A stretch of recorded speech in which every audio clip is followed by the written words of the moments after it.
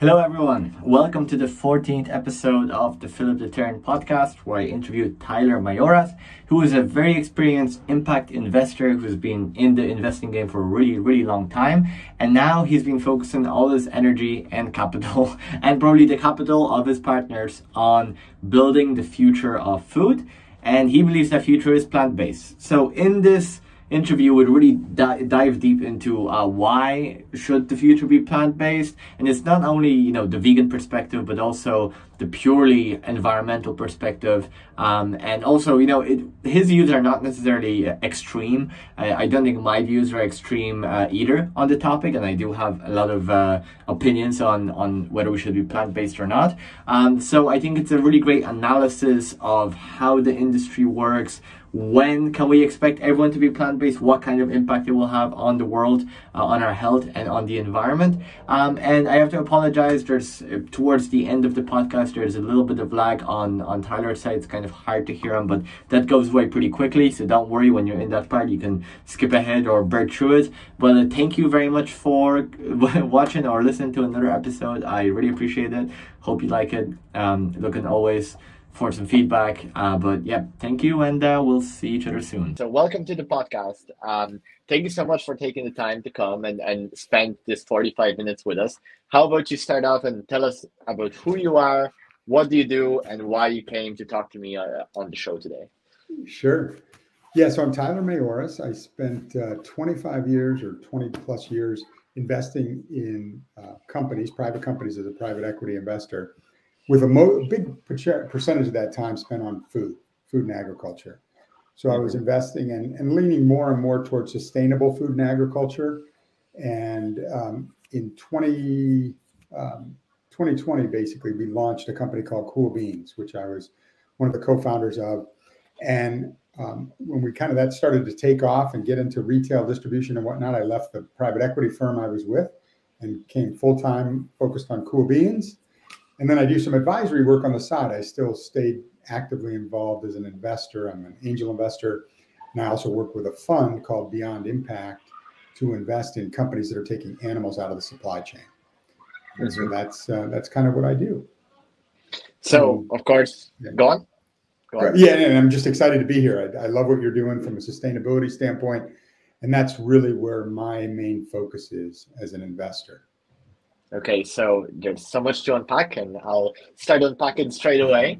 So, of course, food is a really big deal, right? So without, food is the reason why we have deforestation. Food is the reason why we have used up majority of arable land already on this planet, right? To the point where we have to cut deforestation. The way that we consume food and the way that the whole food system works leads to a lot of greenhouse gas emissions, and the whole.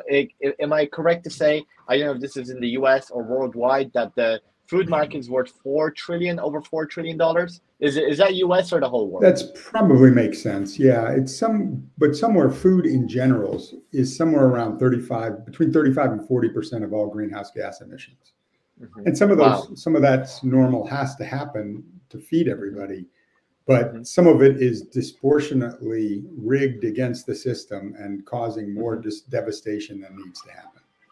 And what's the valuation in the US? And just so we put this into an economic perspective, do you know the size of the food market globally? Or rough estimate? I don't know that number, but you're probably right. 4 trillion. I mean, it's a very big number for sure. In the US, I think it's somewhere around 18% of all GDP. So that gives you a sense. It's a big market. Yeah, and probably the most important and fundamental ones. Would you say, right, food is a more important part of the economy than real estate? In your eyes? Oh boy, I mean, look, you can't live without food, right? So certainly, but you also need shelter. So I mean, those are two of the big ones for sure. And then there's also the logistics about being able to get around and get food moved around and get products moved around. Those are three big elements, and they all have greenhouse gas implications for the system. Well, point is, right, food is incredibly important, right? It's one of the most important things that happens on this planet is actually food, right? And not even only for humans, but for every single species that there is. Food is literally what creates life, what continues life, and it's a really, really big deal. So when you commit your career, right, maybe not all of it, but at least recently, right, and looking into the future to changing how we work with food, how we produce food, what kind of food we eat. Why is it that you're putting such a focus on it in your eyes, and why do you want to push it towards plant-based? What's the reason behind it? Well, I first got involved in food. Actually, the very first investment on food I made was in Boca Burger, way back when they were one of the only veggie burgers around. Very different iteration. It was back in the late 90s, and it was a very successful transaction. So I kind of got the bug a little bit then, but over time I've just gravitated more and more to food. It's one of those recession-resistant industries that people always need, and it's so fundamental to everything we do. And then, if you look at the health aspects of it, the way that you eat can dramatically impact your longevity, etc. No, definitely. So I was very interested in it, and just gradually started moving and concentrating all my time on food. And that's the last 12 years of my 20-year plus career were spent on food. And then certainly as an entrepreneur, I've been involved with food. But from a criticality standpoint, so it's such a big part of the market, it's not surprising that I'm not sure if you've heard the book Drawdown by Paul Hawken. I don't know. I don't know. It's a great book about what he did was he hired a bunch of fellows and had them research what are the things that we can do to most impact and reduce greenhouse gas emissions and ultimately reduce climate change.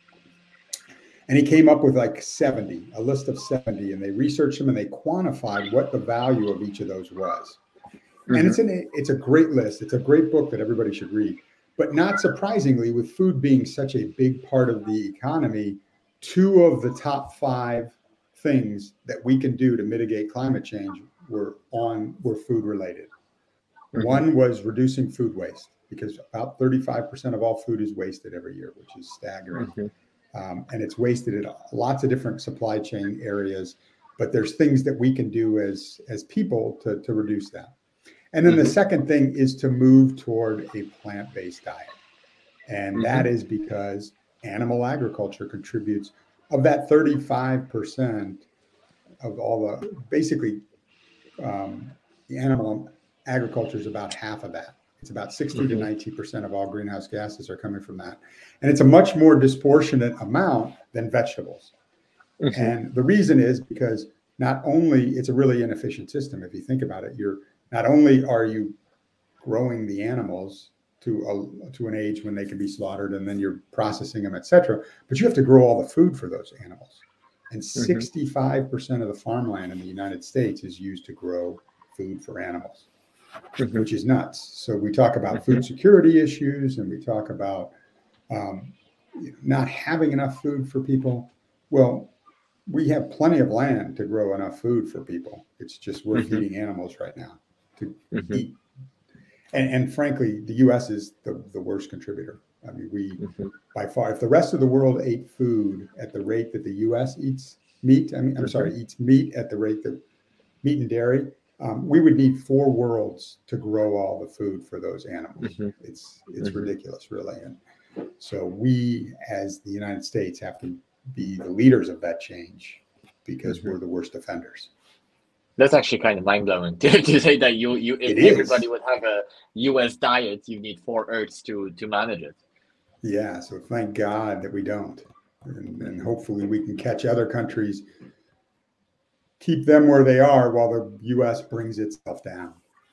Yeah, okay. So loads to unpack here again, right? So let's talk about why what you just said is true, right? Why is it that rather than eating meat, if you go straight to eating plants, you will save on greenhouse gases? And the one thing that's really obvious, I think, anybody can understand this logic, is that you're basically removing the middleman, right? So you're rather than going, crop, feeding a cow or chicken, and then that cow or chicken takes well longer to grow than most plants. Right. Although there's some like really scary things about how quickly we kill cows, for example. Like, did you know that most male calves, I think, are butchered around the age of 2, which is like they're still at a very young stage so of their young. life, right? Yeah. Right. So although it's really sad to think about, but although that we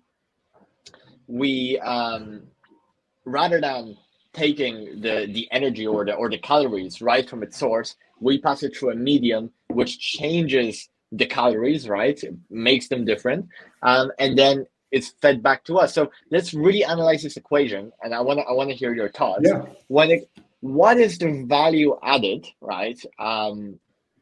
Taste would be one of them, by having that middleman. Let's take, for example, a cow. From a nutritious perspective, how much do you actually gain with that investment of time and resources to grow a cow?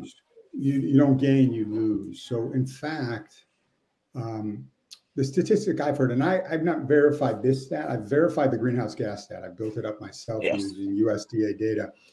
But the fact I've heard is that it takes 16 calories of food to grow 1 calorie of food from an animal, from beef. Mm-hmm. And so in essence, you're losing a dramatic calories. You're losing 16 times your food. Mm-hmm. So if you just ate the carrot, it would be 1 to 1. But when you use meat, it's 1 to 16. So it's inefficiency.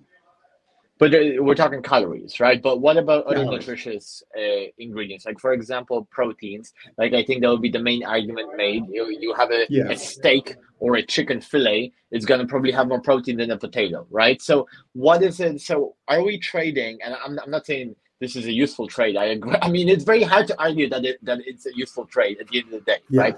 It was a useful trade for as long as we could do it, when it had no environmental impact. If you didn't care about animal suffering, sure, maybe it was a nice trade because it tastes better to a lot of people. It has more proteins, but overall, right, when we take taste out of the equation, right, and you go on the nutrition end in general, what are really the trade-offs? Is there any benefits to having meat, nutrients from meat over vegetables? Is there any nutritious value gained by meat? Well, certainly meat has a lot of protein, but you could get plenty of protein from plants. So actually, per calorie, I believe beans have higher protein than meat or chicken. And the real critical difference is that plants all have fiber and animal foods have 0 fiber. So if you think about your gut health, your gut survives on fiber, the good bacteria in your gut.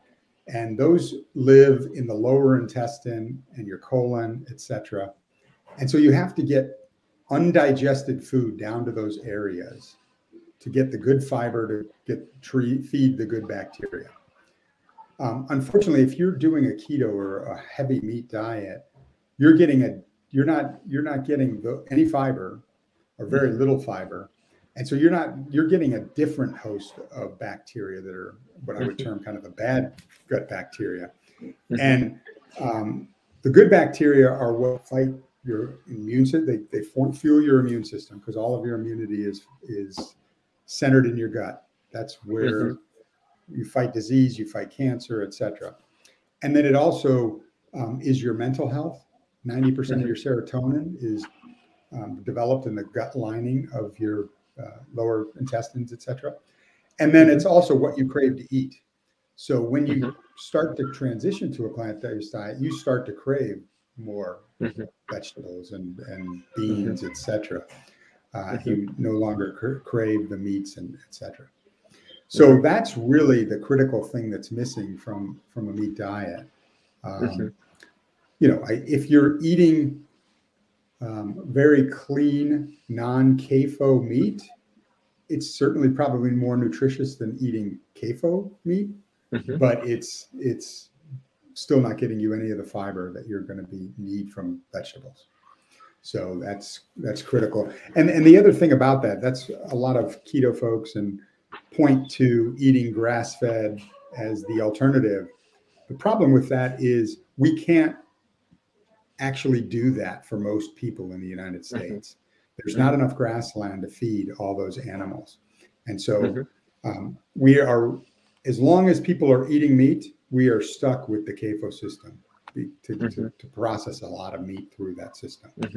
That's the contained agriculture system. That's farmed. Yeah, that's how most people, cattle and thousands of cattle, all stuck in one little contained area, and that's unfortunately how they have to do it, because we don't have enough grassland to feed everybody on a grass-fed diet. That's for sure. And do you believe in like a more limited grass-fed future for some animals and then still being used for meat? What do you think of that? What do you think of grass-fed? And I'm not saying grass-fed, I know we don't have the space, but if we were to transition mostly to plant-based, what is your opinion on keeping some meat grass-fed and in the supply chain? Well, I think it's unrealistic to think everybody's going to convert to a plant-based diet. I mean, it's beneficial for the planet, and it's also beneficial for their health, but not everybody's going to do it. So I do believe that there should be kind of this grass-fed movement toward regenerative agriculture. I'm supportive of that. But I think ultimately more and more people need to move away from animals if we're going to actually make a dent in the greenhouse gas emissions. And so, if we could get 30 to 40% of people eating mostly plants or all plants, that would be huge. And what's mostly? What do you quantify as mostly, to be specific? What would be a good benchmark? I would say people, from a health standpoint, you should probably shoot to try to be 90% plants. Nice. I think that's a good ambition. Okay, so tell me now, when it comes to types of meat, do you see them all as equally harmful for the environment, or are some better than others? What's your take on this? Well, certainly the worst is, I guess the actual worst is supposedly lamb. That's from a greenhouse gas emission standpoint, and then beef's number 2. Those are the worst. And then going down the system, seafood would be the lowest impact on climate, and chicken would be somewhere above that. And so certainly chicken is better for the environment, but I don't know. And I guess from a health standpoint, white meat is better than red meat, but one has to wonder. I think there's so many birds thrown into one little area, and the disease that's involved there is a little scary to me. That isn't. I'm not sure that that's actually better for you, given the potential for disease. I think it's very high risk. Yes, for sure. Toured them. They're disgusting.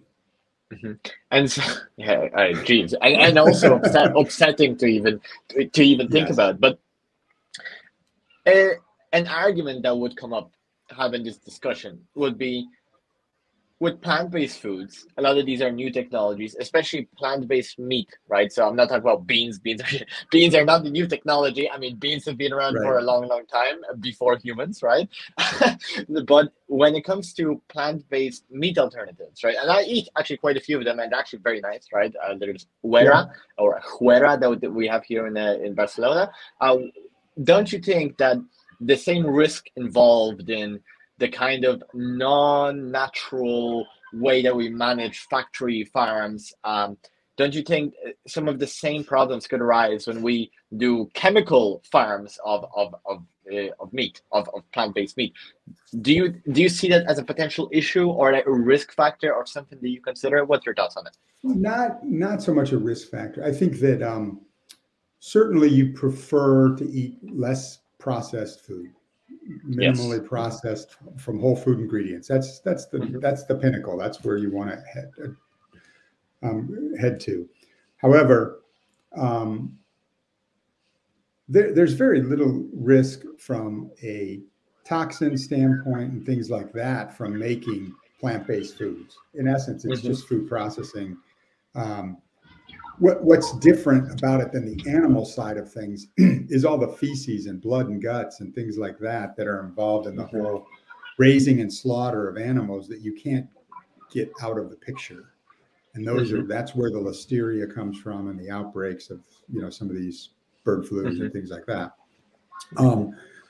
What I think is really encouraging, and I first wrote a paper about it about 3 years ago, and it was not a trend yet, but it was kind of an aspirational trend, is a move to clean label in the plant-based space. And now we're seeing it finally, and it's really coming on strong, which is great. So we started Cool Beans, which again, our product is just beans, veggies, whole grains, and spices. So very clean, it's label, and it's just whole food ingredients. But we started because of this backlash and going through the grocery store and saying, why are so many of these plant-based foods really processed? Especially at a time when the rest of the industry is going to clean label. And now, finally, 3 years later, we are starting to see other products come out. There's a company called Actual Veggies, which basically cuts up veggies and creates patties from that to make burgers that are basically actual vegetables. There's another company that the fund that I'm involved with, Beyond Impact, just invested in, called Nowadays. And Nowadays is fascinating because it's an extruded product using pea protein, but unlike all the stuff before it, which typically has high in saturated fat because they're trying to mimic meat, and a lot of different ingredients, many that are scary looking that you can't pronounce. Nowadays has 7 ingredients, has 0 saturated fat, has 5 grams of fiber, and 13 grams of protein. And so you're looking at that, you're saying, well, that's an amazing nutritional label. Yes. And yet it's it's theoretically a processed food, but a very clean label processed food. But I think the lesson from that is to really not generalize, right? But it's generally difficult to not generalize. I think everybody generalizes, and although I always tell myself generalization is not an intelligent way of thinking, it's a lazy way of thinking. It's an intellectual laziness.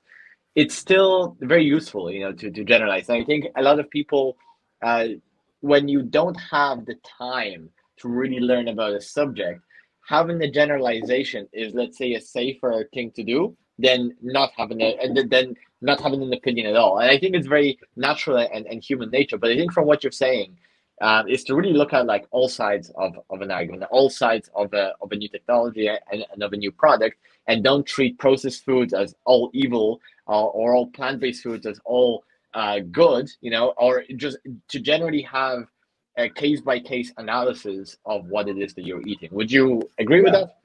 I would agree with that, and read the label. I think that just like people are doing in the rest of the store, I was an early investor in Simple Mills. And Simple Mills' whole reason for being was to take many of the products that have existed forever, like baking mixes and crackers and whatnot, and create a very clean ingredient product alternative. And usually they had 7 to 9 or 7 to 10 ingredients and great nutritional label. The whole key is you've got to read the labels, and then you find this out and you say, oh, this is a great product. There's processing to make a cracker, right? But if it's clean ingredients and clean label, then that's processing you don't mind about. Yes. Same thing's now happening in plant-based, and I'm really excited about the trend. That's amazing. Now, I want to change our main focus of what we're talking about a little bit. I want to talk about economics. I want to talk about investing. I want to talk about the change of this whole global food system, right? Which you know a lot about, which you're very well involved in. So plant-based foods, vegetarianism, veganism has not started a year or 2 years ago. It has been around for a really long time, right? And for a long time, I don't think there was a big environmental incentive in it. It was more like for the sake of health, for the sake of animal rights, things like this. And only since, let's say, climate change became mainstream, our sustainability became mainstream, there became a lot of people that understood the value of a plant-based diet from an environmental perspective, shifted their focus to communicate about the value of plant-based when it comes to the environment, right? So tell me, how has the changes in the rate, let's say the rate of change of the old food system to the new one, how has it changed in recent years? Has it accelerated? Have you seen things changing faster? What's your take? Yeah, very good question. So I actually would say that there's two key events that have driven what's happening in plant-based. Number one started in 2005 with the publishing of the China study by T. Colin Campbell. And what he did in that study was he looked at China, which is this really interesting place where they have kept data on cancer rates for a long period of time, and people are very separated. It's a huge continent, and they eat very different diets around that country. And so you had big cities like Shanghai and whatnot that had cancer, where they ate a lot of Western diet, and they ate cancer rates that were similar to the West. And then you had other places of the country that ate just predominantly plants, and they had very low cancer rates. So he did this huge study on this, and he found a huge correlation between the plant-based diet and low cancer rates. And so then a lot more studies came out as a result of that. And that's what's really driven the health side of moving toward a plant-based diet. At the same time, or probably about 7 to 8 years later, climate change became much more of a mainstream thought, and people started doing more studies about what was causing, where were the drivers of greenhouse gases. And that's when the animal agriculture impact really started to surface. I found out about it in 2016, but I would say sometime in the 3 to 4 years before that, it was starting to become a groundswell. And so that's driven a lot of people. So now if you looked at veganism in the 70s and the 80s and the 90s, it was always around 1% of the population. And then since 2005, it started to grow. And really in the last 4 years, it's exploded. And now in the US, there's about 6% of the population identifies as vegan, which is up dramatically from that historic rate. And if you looked at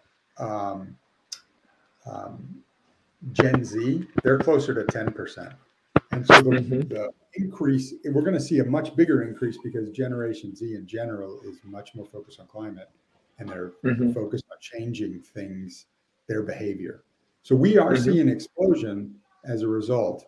And what I like is the fact that we're now getting this clean label part will bring more people over, because there are a lot of people who are hesitant because of the processed food nature of it. They wouldn't eat a Beyond Burger or whatever. But now that you get this very clean nutritional label, suddenly I think we're going to see an even more explosion. That's amazing. And I think this is where Cool Beans fits really well. What really attracted me to Cool Beans when I learned about it from you, all the work that you guys are doing, is that there's no like fake meat alternative. There's no processing. It's literally just a delicious setup, using plants, right? And I love beans. Beans are delicious. Beans have a lot of protein, and I really have a lot of faith in a gradual transition to a more, let's say, a more plant-based focused diet. Like I would believe in something like a 90, like what you said, 90% what you eat is veg and fruit and the various other carbohydrates, and only about 10% or less is some kind of meat, preferably the best kinds of meat, like whether that's fish or chicken, and no beef. I think we could definitely remove beef completely, right? Like talking like from a really realistic point of view, right?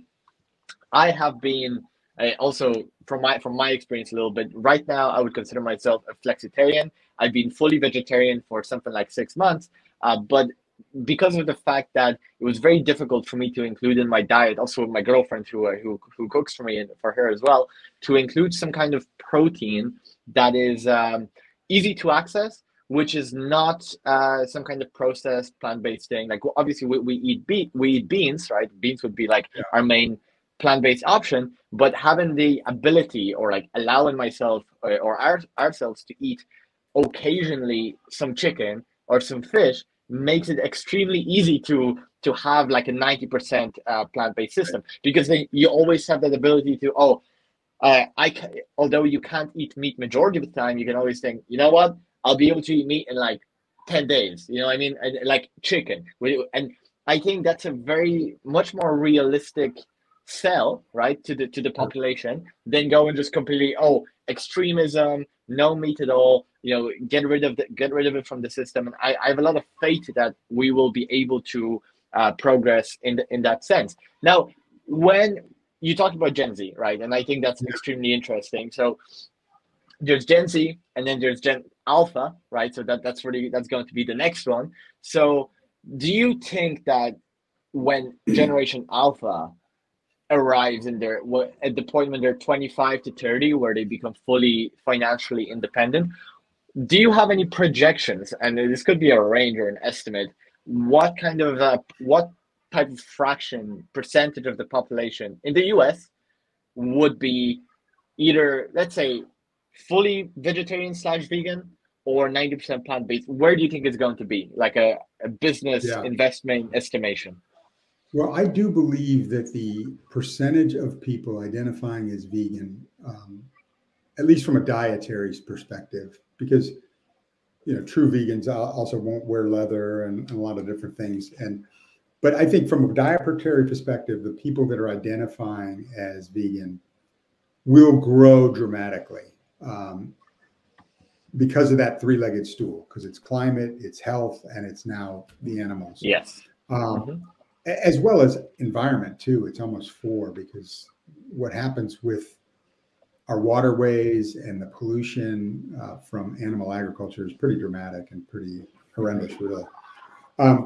But so I don't know that I could give you an exact percentage, but would I be surprised at all if 15 to 20% of the population was vegan in 15 years? Not at all. I think that's very realistic and doable. And then you're still going to have a lot of flexitarians. Something like 80% of people right now are trying to reduce their meat consumption. So we have a lot of flexitarians. That's the biggest part of the population, frankly. Yes, definitely. That are reducing. And that's great. And we cater to those folks. I mean, our whole thing at Cool Beans, we mix these things together with really great spices, but it's beans and veggies, but you eat it, and our whole thing is it tastes so good you don't know you're eating plants. That's really what we're about. We just don't have a meat alternative. We don't have a fake meat or a fake cheese in them. We just use plants and spices that bring the flavor.